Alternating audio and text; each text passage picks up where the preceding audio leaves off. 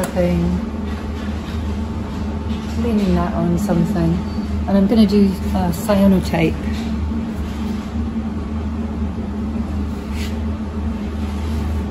So I get my coated paper, my negative, and I put the negative facing up, coated paper facing down towards the UV lights. Close it. And having done tests today that I'll show in a second, I've worked out that 300 seconds is the optimal exposure. So set it to that and off it goes. So I tried with that same negative on 3 different settings. 100 seconds, 300 seconds, and 720 seconds. And as you can probably see, 300 seconds is the best exposure. So that's the one I'm going to stick with for negatives. For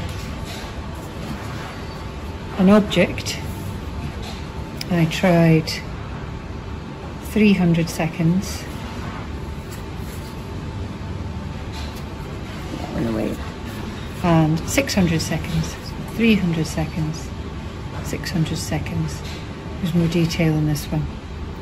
So I would go for a 600 second exposure for an object with detail. Feather.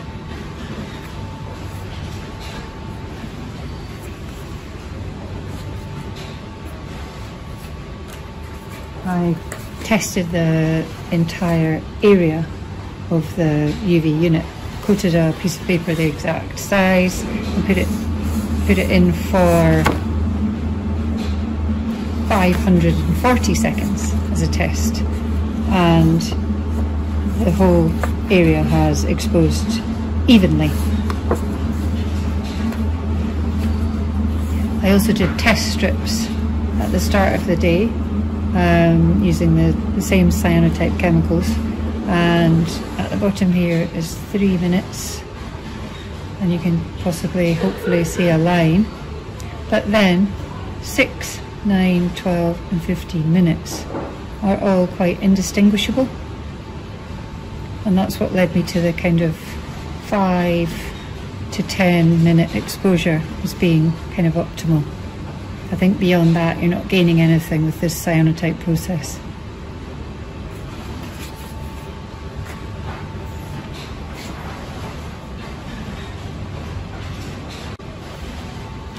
So that's it, just finished. It's 300 second exposure. Open it up. And that's the cyanotype before being washed. And this is what the result is after it's been washed and dried. So it's exactly the same process for a different technique called Argyrotype. And again, the paper is coated, the negative is laid emulsion side up, and the paper is laid emulsion side down.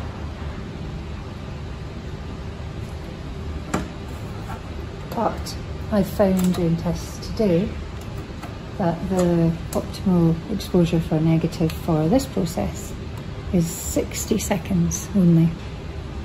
Very short, shorter than I expected. So I'll set this to 60. It does take a while when you're scrolling from quite a high number to quite a low number.